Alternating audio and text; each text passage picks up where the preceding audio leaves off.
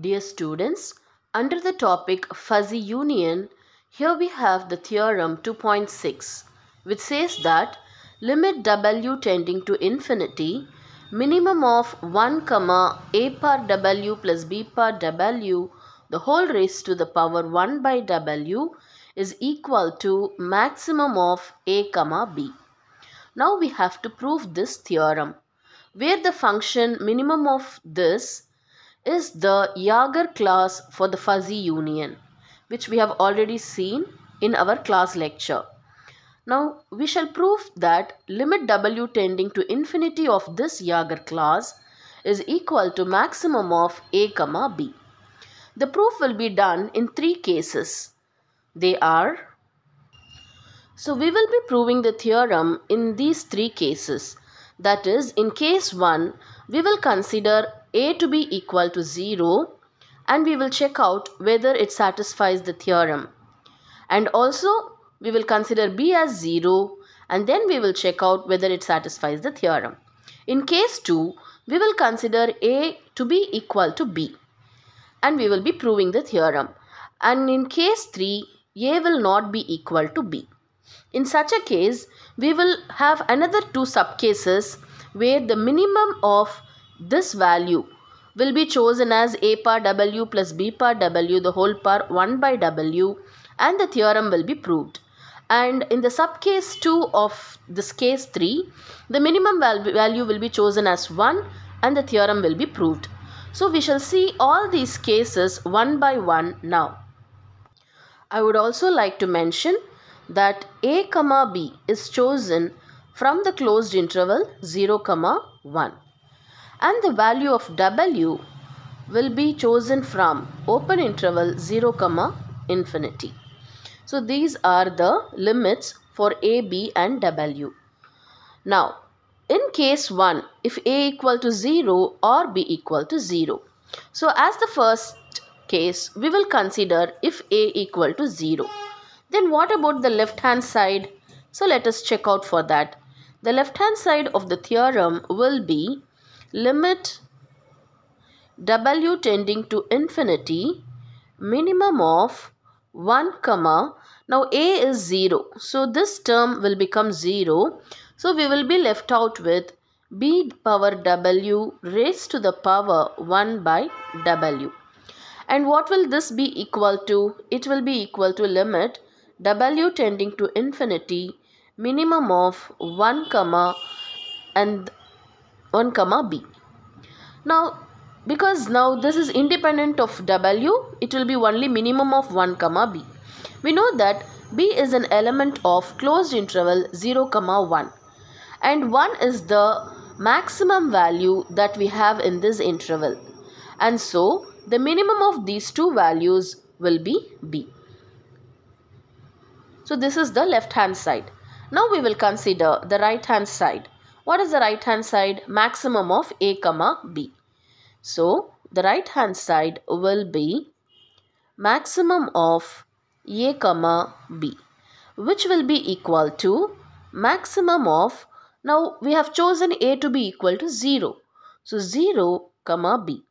And we know that 0 is the least value in this closed interval.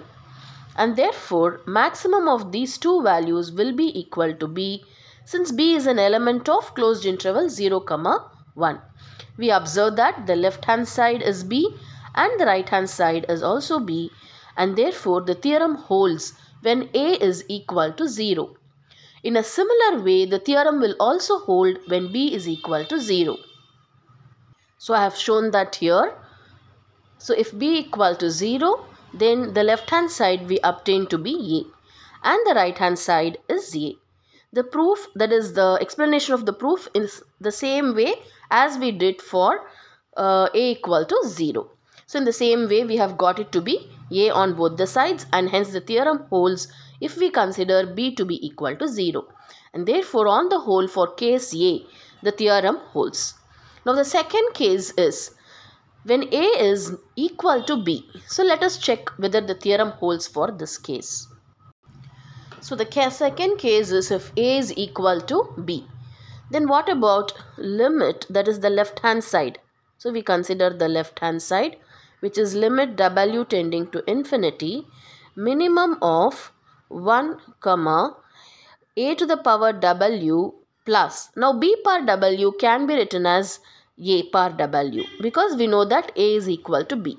So a power w the whole raised to the power 1 by w, and that is equal to limit w tending to infinity, minimum of 1 comma 2a power w the whole raised to the power 1 by w.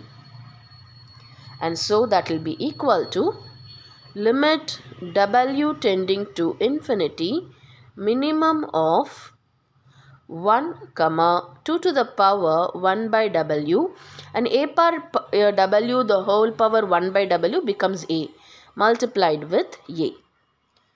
Now as w tends to infinity, we know that 1 by infinity is 0 and 2 power 0 will become 1, and so that will be equal to minimum of 1 comma a. And we know that a is an element of closed interval 0 comma 1, and 1 is the highest membership grade, so highest value, and also obviously the minimum of 1 comma a will be equal to a. Now we will consider the right hand side. The right hand side is maximum of a comma b. We know that a is equal to b, so in this case it will be equal to maximum of a comma a, and obviously it will be equal to a. And we observe that the left hand side is equal to the right hand side, and hence the theorem holds for case 2, that is when a is equal to b. So now the only proof that is left out is case 3, that is when a is not equal to b. So let us see the proof now. So now here we have case 3, that is when a is not equal to b. For this we have two subcases, where subcase 1 is if suppose the minimum of these two values is this value a power w plus b power w the whole power 1 by w. Let us check whether the theorem holds or not. So in this case we have to prove that. So the theorem reduces to prove that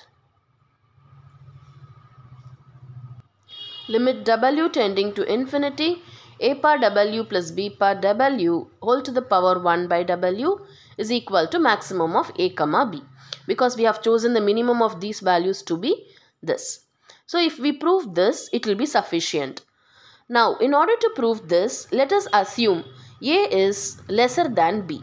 So let us assume that a is lesser than b, and let us also consider q to be equal to a to the power w plus b to the power w whole raised to the power 1 by w.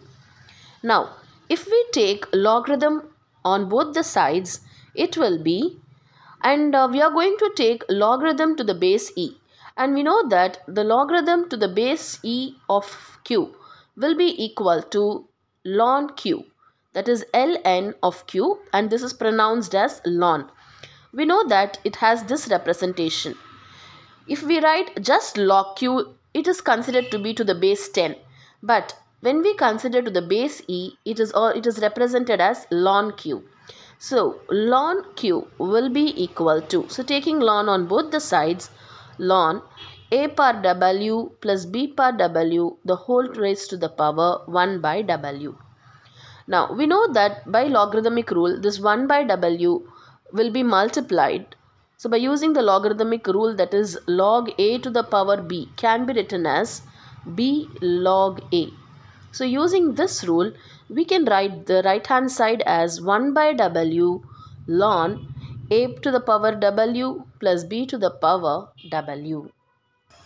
We shall now taking limit w tending to infinity on both the sides.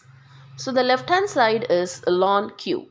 So taking limit w tending to infinity, on the left we get limit w tending to infinity ln q is equal to, on the right we will be having limit w tending to infinity logarithm of, that is ln of a power w plus b power w the whole divided by w. We can use any kind of representation that is convenient for us. So now, so from this, we observe that if we substitute the limit w tending to infinity in the numerator and in the denominator, we get the indeterminate form 0 by 0, or it will be infinity by infinity, and so this is an indeterminate form. So in differential calculus, whenever we have the indeterminate form, then we apply the L'Hopital rule and we solve the problem. So on applying L'Hopital rule, we will be differentiating the numerator separately and the denominator separately, and after that we will be applying the limits. So using L'Hopital rule, we will be getting this to be equal to, when you differentiate the numerator separately, we know that the differentiation for logarithm is 1 by x. So logarithm of this, when differentiated, we get 1 by a to the power w plus b to the power w multiplied with, now we have to use the chain rule method and we should differentiate these two separately. What is the differentiation of a power w? Under differential calculus, we know that the differentiation of a to the power x, when the variable is in the power, that will be equal to a to the power x log a. So this is the differentiation. Now instead of a power x, we have a power w. So what will be the differentiation of a power w? It will be a to the power w log a plus we have b to the power w, and so its differentiation with respect to w will be b to the power w log b, and the differentiation of the denominator, which is w, is 1, and so divided by 1, and that will be equal to, so now this can be written as limit w tending to infinity. Let me divide the numerator and the denominator by b power w, and we will be getting here as a by b whole power w log a plus, and here b power w divided by b power w will be 1, and so we will be having log b. The whole divided by a power w divided by b power w will be a by b the whole power w plus b power w divided by b power w will be 1. And so now we will apply the limits. And before that, we will just make a rearrangement of this, that is limit w tending to infinity. Now a by b the whole power w can be rewritten as b by a to the power negative w, so that it will be convenient for us when we apply the limits. So logarithm of b divided by, and similarly here b by a the whole power negative w plus 1. So now if I apply the limits, it will be equal to, now this term will be raised to the power negative infinity, and we know that it will be 1 by infinity, and that will be 0. So this term will vanish. So we will be left out with logarithm of b. So logarithm of b. And in the denominator, b by a to the power negative w will vanish. It will become 0. So 0 plus 1. And so we will be having 1 in the denominator. So therefore we will be getting limit w tending to infinity logarithm of q is equal to log b. So by applying the rule of the logarithm, from this we will obtain limit w tending to infinity of q will be equal to e raised to the power logarithm of b, and we know that it is equal to b. So therefore limit w tending to infinity of q will be equal to b. So I have taken and written here. So now we will substitute q that we have considered. So limit w tending to infinity, what is q? A to the power w plus b to the power w the whole raised to the power 1 by w is equal to b. Now on the right we have maximum of a comma b, which will be equal to b obviously, because we have chosen a to be lesser than or equal to b. And so here this b can be written as maximum of a comma b. So hence we have proved that limit w tending to infinity a to the power w plus b to the power w the whole power 1 by w is equal to maximum of a comma b. So we are done with the proof in this case, where we have chosen a power w plus b power w whole raised to the power 1 by w as the minimum value. Next, as the subcase 2, we will be choosing 1 as the minimum value and we will be proving the theorem. So let us see that now. So in case 3, we have a subcase 2, where when a is equal to b and the minimum of these two values is chosen to be 1. Now if this is the minimum value, then we can say that this a power w plus b power w whole to the power 1 by w will be either greater than or equal to 1, because this 1 is the minimum of these two values. So this has to be either greater or equal to 1.